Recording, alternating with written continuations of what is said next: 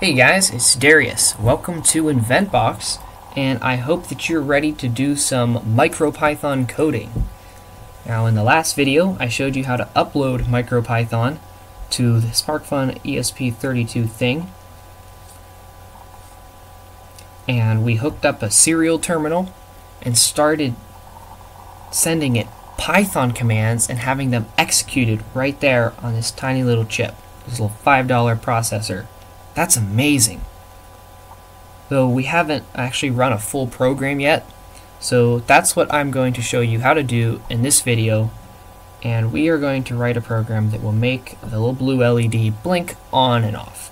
So I am excited to get started. So I just have an empty folder and I opened it in text editor. So let's make a new file and call it main.py. Now, if this were a desktop computer, it wouldn't matter what you call the file, because at the end of the day, you're just going to run it with Python myfile.py. Okay, but this is not a desktop. This is a processor, and it needs to know what you want it to do as soon as you turn it on.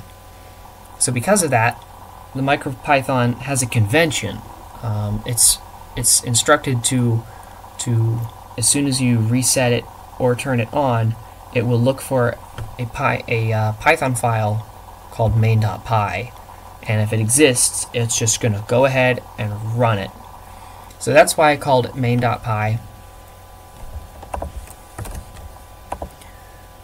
So now, how do we make this LED blink? I'm now going to introduce to you a MicroPython built-in module that we will be spending many tutorials getting to know all of the little things that go into this module. And it's called the machine module. We can import machine. And inside of machine, there are functions and classes that allow us to control all of the little hardware bits inside the processor. You know, things like turning pins on and off, just like we want to do today. The first class that we are going to learn how to use from machine is machine.pin. And it's a class, so we can create an instance of it and give it a pin number, set it equal to, store the instance in a variable, and then we can turn the pin on and off and do stuff. But first we have to figure out, okay, what pin number is this actually? On the board you can see, hopefully you can see, it's pretty tiny. Otherwise you can just look it up online, but pin 5 is right across from the blue LED, and yes, the LED is connected to pin 5. Okay, so we created a machine.pin instance, and it knows that it is associated with pin 5. However, when you first create the pin, the default mode is digital input, but we want it to be a digital output so that we can turn it on and off. So we'll provide a second parameter, pin dot, and we'll give it pin dot out, so that it's now configured as an output pin. At this point, there are two and a half ways of turning a pin on and off. The first way is using the pin.on and the .off methods.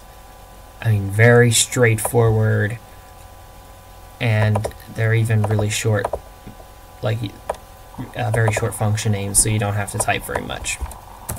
The other one, so this is one, then we have two. The other way is kind of a combined of both of these, This function is led.value, and if you give it a 0, it turns off, and if you give it a 1, it turns on. But there's a third thing you can do with this one, and if you give it no parameters at all, then it will actually return the current state. So if you turn the pin on and then you call led.value, it will return 1. If you turn it off, then you call pin.value, it will give you 0. So that can be useful. So that's 2, and then there's actually a shortcut. That's why I said 2.5.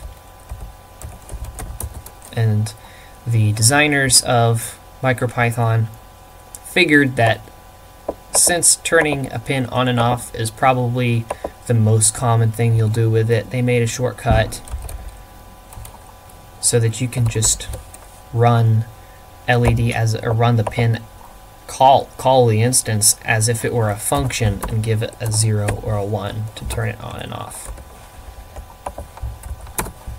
And that's one of those things that I like about Python. It's very configurable. You can override and pretty much make it do whatever you want. There's no way you could do this sort of thing in C++, so, you know, way to go, Python. Alright, so we've got plenty of ways to turn pins on and off. So at this point, we pretty much know enough to make a blink program.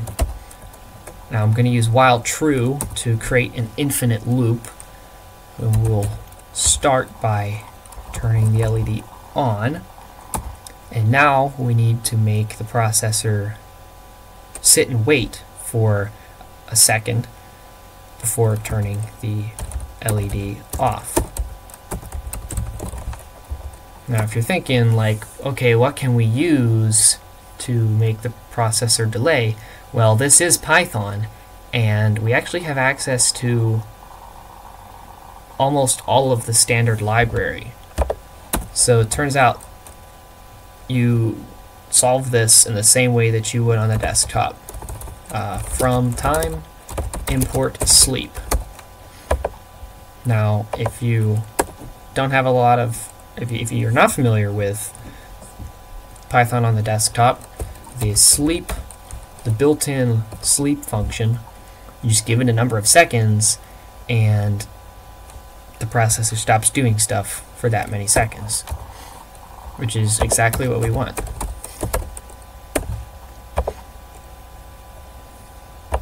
Okay, this is pretty much done, except you may notice that I used machine.pin here, and I really should say machine.pin there, but I'm starting to get tired of writing machine, so I'll use a direct import and just get the pin class by itself, since that's the only part of machine that we're using. And that's nice right there.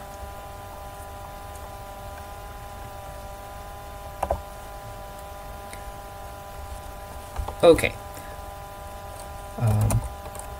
We're going to use ampy from Adafruit or Adafruit or something to upload our main.py onto the processor. And the command to do that is ampy put main.py. Very intuitive. Okay, so if you happen to get issues with your USB, actually I'm kind of glad this happened so I can show you how to fix it. At least on the ESP32, I found that holding down reset, unplugging it and plugging it back in,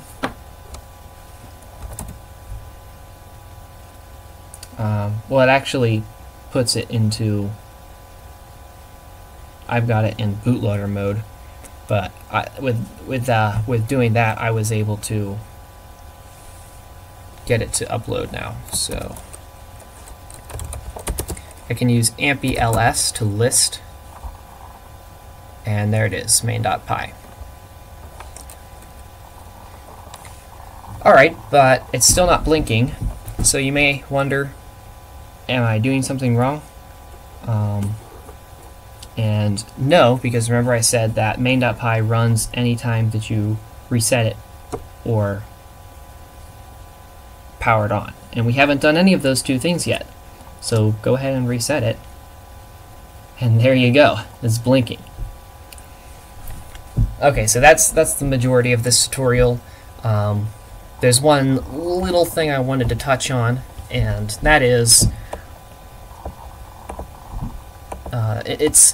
let's see, if you've ever worked in Arduino, which maybe you have if you're learning MicroPython, it might seem awkward that we are creating a pin. Like, come on, you can't create pins. They're already all predefined, and they're created by the manufacturer. So why do we create instances of pins in Python? Well, I mean, you might argue that it was a poor design choice. I don't think it was, but coming from that Arduino mindset, it can be a little confusing at first, because what happens if you create a second pin 5 or a third pin 5? So you actually can do this, and you can play around with it if you want. You're not going to break anything. All that happens is you create an instance of the pin class that references pin 5. There's only one pin 5, but you'll have 3 instances that all have control of the same pin 5. And obviously if you tried to I'll create pin 150, it is, it's going to error on you, so that doesn't work. Sorry, you can't just magically create pins. Now, I said that I don't think this was a bad design choice, because what it means is we can store all of the configuration information in the instance. So everything that we need to know about the current state of LED is stored inside of the LED instance. That's how we're able to say LED.value, and it can calculate, or it doesn't, it can tell us what the current state is. And we'll see even in the future tutorials, when we start changing modes, it'll be very handy that that information is stored right there in the instance. So I'm not at all opposed to this object-oriented convention, but I suppose it could be a hurdle if you didn't understand it correctly, so I wanted to clarify a little bit how that works. Alright, well, thank you for watching. We will do some more interesting stuff in the next video, but for now I'm just going to let this thing sit here and blink.